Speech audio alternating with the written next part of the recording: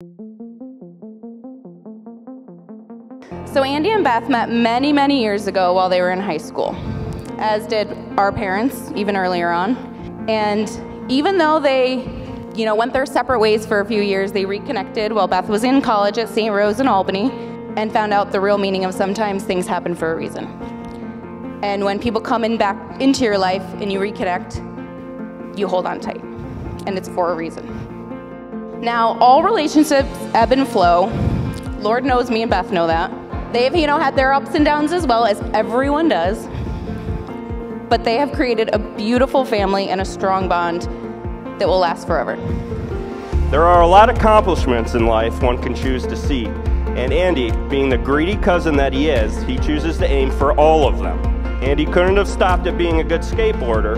He just continued excelling in being a snowboarder, a rock climber, a cycler, a stripper, a boulderer, a climber. But it doesn't stop there. Andy has also been a loyal friend, cousin, brother, and son. Now the cherry on the top of the sundae, a loving father and husband. Friends and family, we are gathered together here in the presence of this company to join this man and this woman in the bonds of lawful matrimony.